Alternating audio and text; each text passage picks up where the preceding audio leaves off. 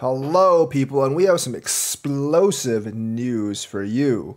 That's right, Bitcoin Lightning, the one everyone touts for payments, might have had a security breach. Well, it's not really a breach that someone took advantage of, but it is a security risk, and it's big enough for one of the developers to leave Lightning. If you actually look here on WhaleWire, one of the top Bitcoin developers recently discovered a massive security risk in the Lightning Network, which triggered him to announce his departure from the project. He claims there's intentional backdoors. Intentional, folks! Intentional! Not just accidental. That means someone is scamming! Intentional backdoors in the code that allow attackers to easily get full control of the network. Very, very bad. I can't be sure 100% that it's true, but if any of it is true, it is incredibly bad. Let's not forget the main backers of Lightning are Tether, Bitfinex, and Blockstream. I think Blockstream's more trustworthy than Tether and Bitfinex, but those first two, very, very questionable, folks. All ran by fraudsters, so who is surprised? I don't agree with his Blockstream assessment, but Tether and Bitfinex, definitely. I think Adam Back was actually one of the creators of Bitcoin itself, so I wouldn't consider him a fraudster. And of course, the maximalist and corrupt mainstream crypto news channels will be dead silent about this, but we are not. Now, once again, I cannot verify if this is true or not, but if true, this could be massive. So, hi. After writing the mail reply on the economics of sequential malicious replacement of honest HTLC timeout, I did write one more test to verify the behavior of the core meme pool. And this is one of the Bitcoin dev emails, and he references GitHub links. Responsible disclosure process has followed the lines of hardware issues affecting operating system as documented for the Linux kernel while adapted to the Bitcoin ecosystem. Effective now, I am halting my involvement with the development of the Lightning Network. He is gone. He is so upset that he had the balls and nads to actually retire, folks. This is how bad he thinks it is. And its implementations, including coordinating the handling of security issues at the protocol level. I informed some senior Lightning devs in that sense before. Close the very old issue which was affected to me at this purpose on the Bolt repositories. I think this new class of replacement cycling attacks puts Lightning in a very perilous position where only a sustainable fix can happen at the base layer, e.g. adding memory-intensive a history of all seen transactions or some consensus upgrade. Deployed mitigations are worth something in face of simple attacks, though I don't think they're stopping advanced attackers. As said in the first full disclosure mail, these types of changes are the ones necessitating the utmost transparency and buy-in of the community as a whole, and we're altering the full nodes processing requirements or the security architecture of the decentralized Bitcoin ecosystem in its interoperability. Integrity, never mind. On the other hand, fully explaining why such changes would be warranted for the sake of Lightning and for designing them well, we might need to lay put in a complete state practical and critical attacks on a -5 355 public BTC system. Hard dilemma. There might be a lesson in terms of Bitcoin protocol deployment. We might have to get them right as at first try. Little second chance to fix them in flight. So basically, if someone takes advantage of this, they're screwed. I'll be silent on those issues on the public mailing list until a week of October 30th. So basically next week they gotta fix this stuff.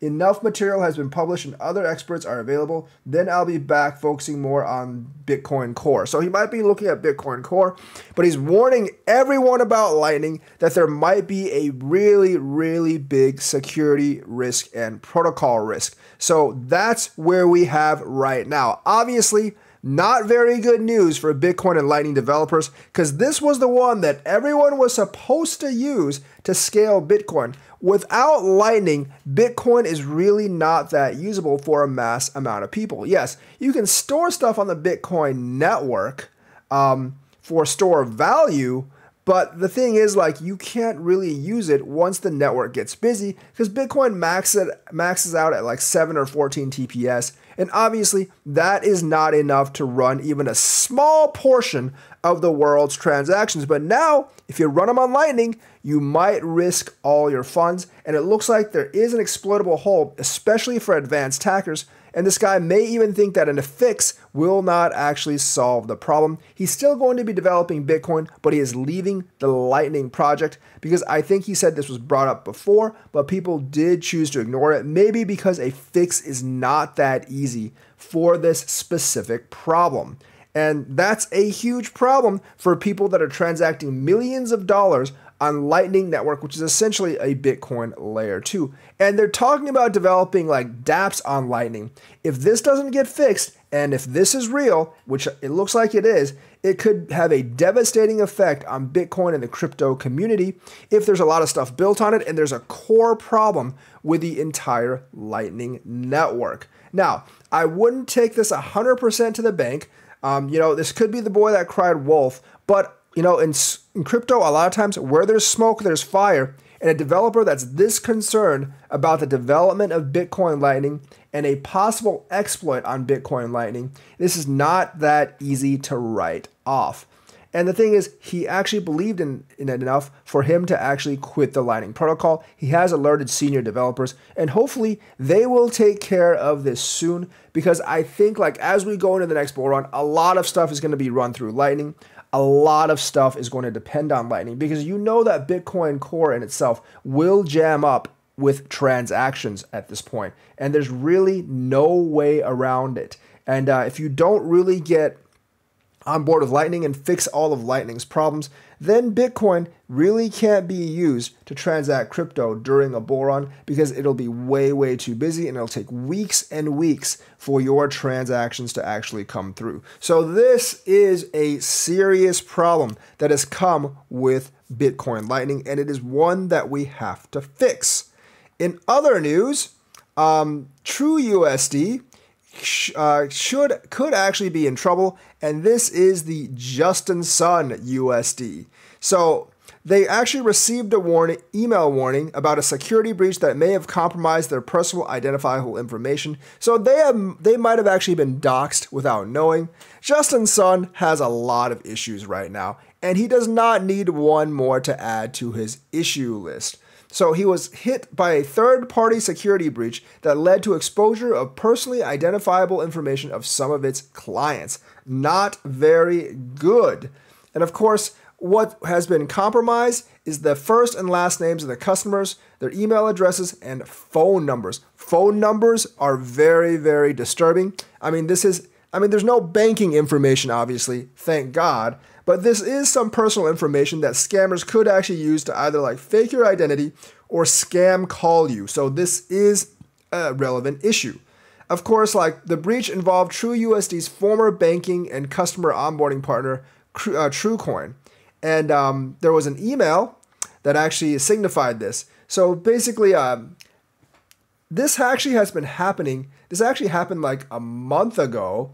And TrueCoin actually informed TrueUSD, and they're only informing you now. So I don't like this, because they've known about this for a month, and they're only telling us now. Now, I don't really use TrueUSD, so obviously it doesn't affect me.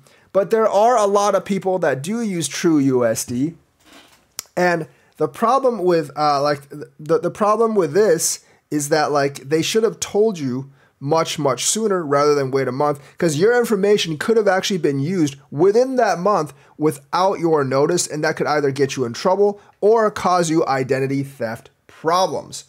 So basically, like right after the notification, TrueCoin's cybersecurity and engineering teams initiated an investigation to determine the extent of the breach, and then they took swift action, but they did not inform users, and that could actually result in some damages, in which they might actually get sued if it does result in certain damages. TrueUSD added that in light of this incident, it recommends that customers carefully monitor their personal accounts for any suspicious activity.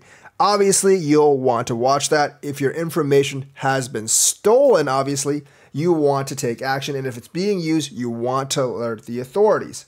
They want to clarify that the online hacking was directed towards a third-party vendor that was engaged by TrueCoin, the former operator of TUSD, In its previous capacity as operator, TrueUSD was in possession of certain historical data of TUSD users. They are no longer using this vendor, but some of the critical information could have actually been leaked, and that's never good for customers if their information has been leaked.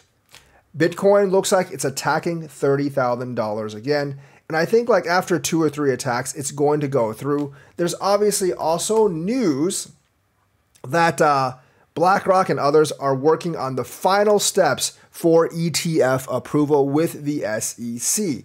And this time, I do not think Gary Gensler will have the ability to completely block them. So we could actually see one as soon as next week. I really wouldn't bet on it because there's a lot of unsubstantiated rumors being floated out there, but it is always a possibility. So you don't really want to sell out now and then try to buy back in once the ETF is approved, because it really could happen at any time along the path right now. It looks like everyone has amended their ETF filings, and the SEC is actually working with entities to make sure these filings fit the bill. I think this is the last step before approval, and approval could come within weeks or just maybe a month or two. So keep a close eye out in the crypto newsverse. So that's the news for today. Let me know what you think. Like and subscribe. Hit that bell notifications button. Thank you and have a nice day.